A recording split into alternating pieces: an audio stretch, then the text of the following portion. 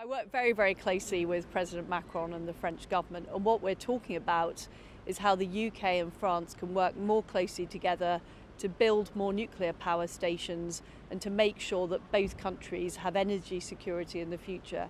And we're both very clear, the foe is Vladimir Putin, who has, through his appalling war in Ukraine, threatened freedom and democracy in Europe and pushed up energy prices, which we're now all having to deal with. So he's a friend, you can say that. He is a friend. Your agenda to try and move closer to Europe, to try and reduce friction, to help exporters, to help growth?